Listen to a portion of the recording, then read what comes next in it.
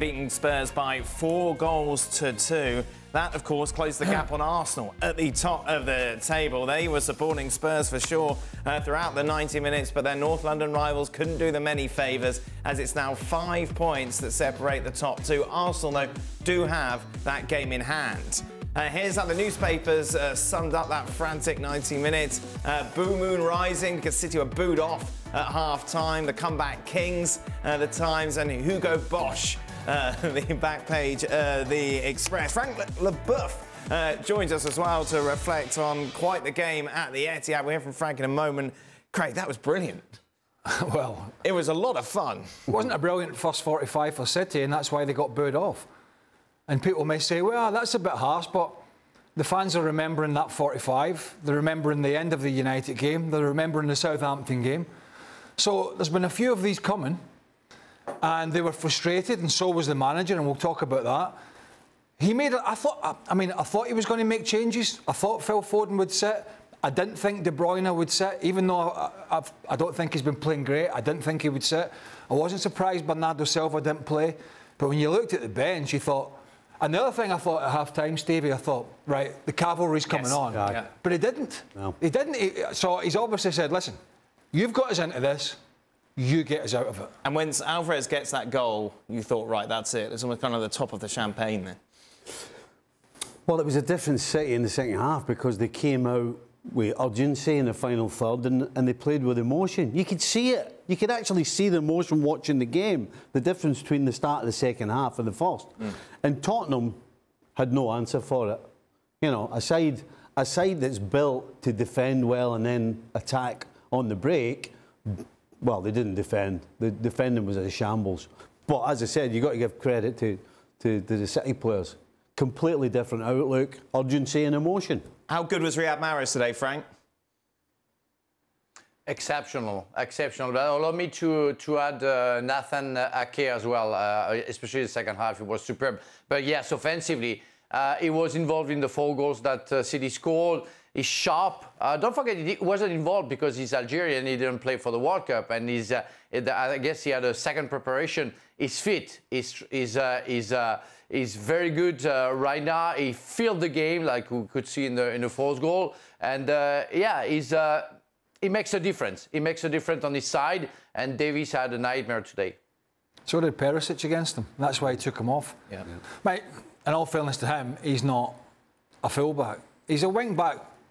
He's been turned into a wing-back. He's played there many times, but he's not a natural wing-back. And he got roasted by him. And then Longley comes on. He had a nightmare. His Tottenham career hasn't got going. His Barcelona career hardly got going.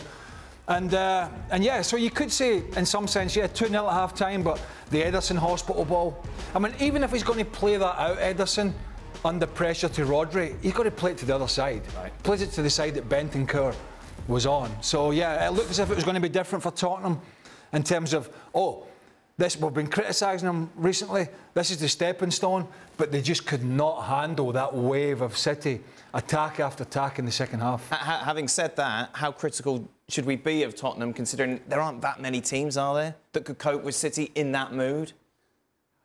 I think we have to be critical of Tottenham. 2-0 up at half-time, aside, as I said, that Conte really has built to defend and then attack. So you're given a 2-goal lead. You know, it's weird to me to listen to him complaining about not getting money. You know, at the end of the day, that back line are 2 players that he brought in. Langley and Royale. They can't defend. And why do you think Langley was able to go to Spurs? Because Barca didn't want him. They were playing Piqué, who was about 65 at the time, ahead of him. So why did he think they're going to bring in players like him and do any better? And Eric Dyer, for me, I don't think has ever been a particularly great centre-back.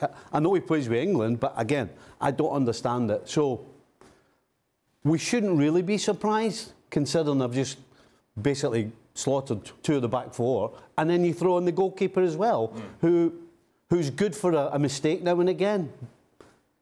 But he didn't one at the weekend, and he's doing another one today. So defensively, you expect them to be better, but then if you go through it, you shouldn't be surprised. We kind of talked about it a bit yesterday when Seb was on, his rhetoric recently about the English system Yes. And the lack of transparency from others about direction.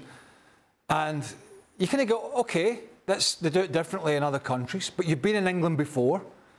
And it was a big deflection tactic to answer all the questions about his team's performances, about his team's defending, about his team's style.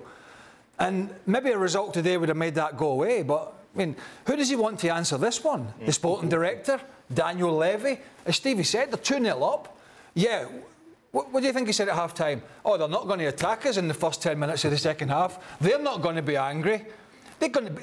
He had to be saying to them, they're seething in there. Yeah. They're supposed to be in a title race. They're supposed to be the favourites. They're going to come out at us with the biggest hammer and hammer away until the break is down. Well, it wasn't that difficult, was it? Not at all. How much are you worried about Hugo Lloris with regards to should he even start this weekend, Frank? That would be a question mark. Even if I think that on that specific goal that he conceded on the near post, you know, Davies touched the ball and deflected. So even though he has to take care of that near post, you know, I think he can be fully guilty for that goal. But that's been many mistakes from Hugo. And even if he's French, you know, he just retired from the national team, he has to be punished if he's not good enough, and Conte will have to decide. But again, I have to go with Stevie. You know, when you base your tactic about defending well without having good defenders, it's getting hard even for the goalkeeper, for the entire team, for the fans, but also for the goalkeeper, because you know at one point, you know, if you're not perfect, you're going to concede goal because you see so many mistakes. So it's not only on Hugo Lloris that you have to be critical. It's the whole defense, the whole team, the mentality, the wrong mindset. And of course, the first for me guilty for that is Mr. Conte, because he has the player to play differently, and he doesn't.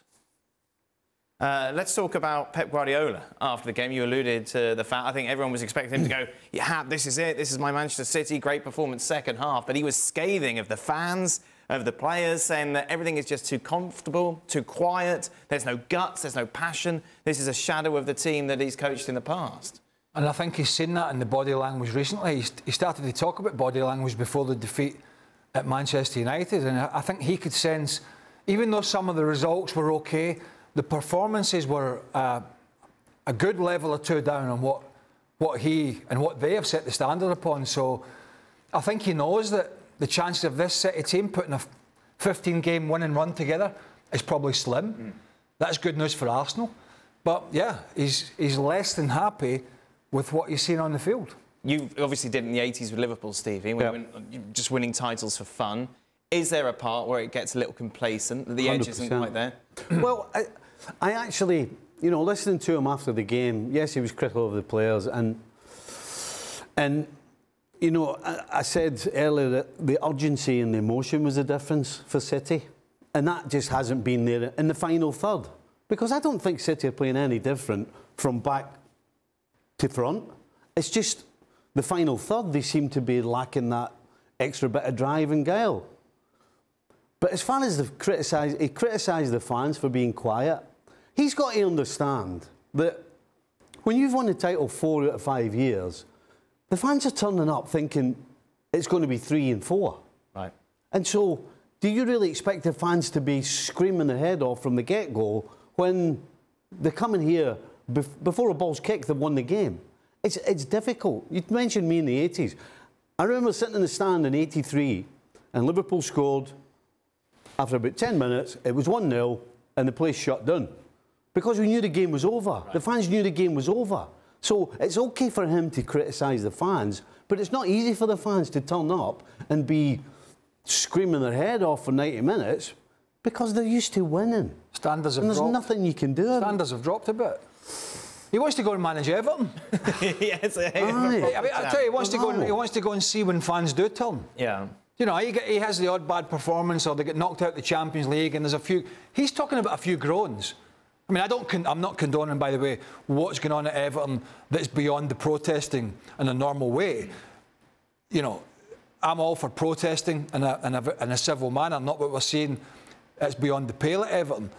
But that's when fans really turn. That's a few groans. He's getting groans and moans about the style of football at the moment. Do you know, as far as the players are concerned, though, don't you think that's down to Guardiola? You know, he's talking about the players lacking a bit of fire and lacking a bit of guts and lacking a bit of desire, right? Then surely that's got to be part of his job, to make sure that his players are on edge all the time and they're not getting complacent. That's part of his job.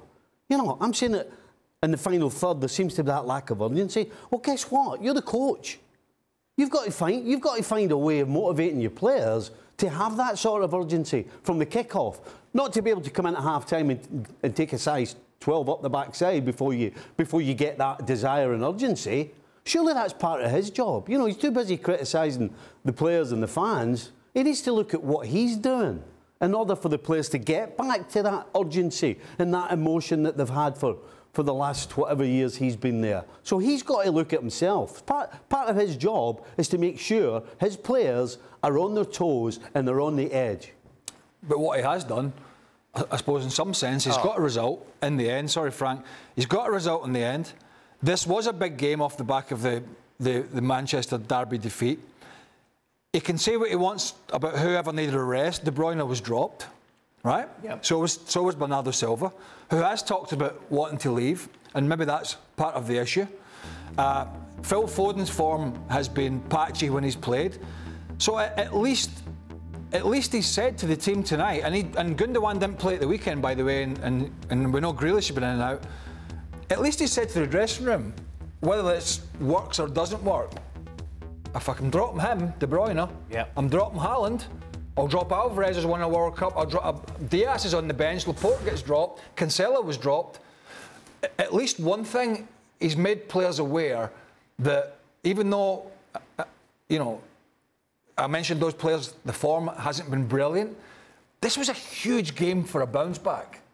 So he wanted a team, absolutely, that he thought he was going to be confident to win this game. And it meant those guys stayed on the bench. So in some way, for him, it was a victory tonight in that sense, as well as the 3 points. Go on, Frank.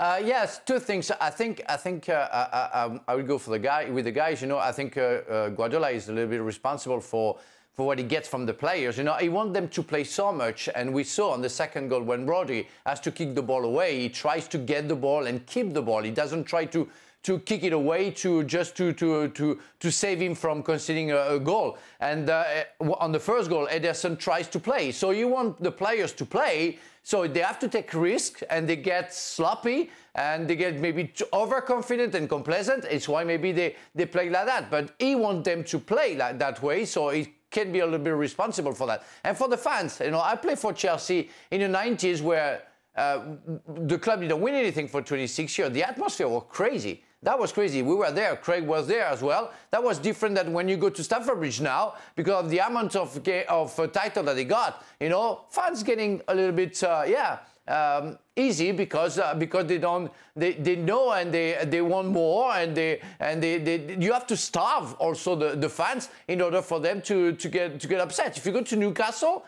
fans are crazy in Newcastle, because they don't win anything for decades and they want something and they are behind the team. So for the fans, you know, you shouldn't complain too much. It's because he's been successful that the fans are like that. But they're so open, aren't they? Well, there's that vulnerability there. There's still... I mean, I suppose that in some sense, with this guy in charge, that might never go away. And it might continue to be their Achilles heel at the knockout stages of the Champions League. But when you compare them to Arsenal at the moment, Arsenal play a silky, attractive-looking football, but they don't seem as open as Man City. They seem able at the moment to have the balance better. So that's something that he's going to have to address for sure. And what does he do next, Stevie, regarding like the likes of Kevin De Bruyne for the next match? Oh, he plays. He'll be back in. Right. Aye. At some point, yeah. Yeah, I'm with Craig. I think it's just a little message. You know what? Yes, you're a fantastic player. Yes, we all love you. Yes, this, yes, that. Yeah. But, you know, it has to be better. And he thought that he could do that tonight and also win the game. Turns out he did win the game. Not the way he probably hoped. But, yeah, he's hoping that he's sent a message to De Bruyne and everybody else. But he'll be back. Well, that tells you he was the guy that created the bit of magic for Grealish, for which looked like was going to be the winner at Old Trafford. And yet what he's saying is, well, that was good, but the other, 80-odd minutes was way beyond the standard that you've set at this football club. So, that is a message for sure. Does this second half performance, does this get the momentum going for City in this second half of the season, Frank, or can you still see them stumbling? We saw many times, at the end of the season, especially in Champions League, Manchester City losing their talent or the frame of mind where they are and where they are almost invincible.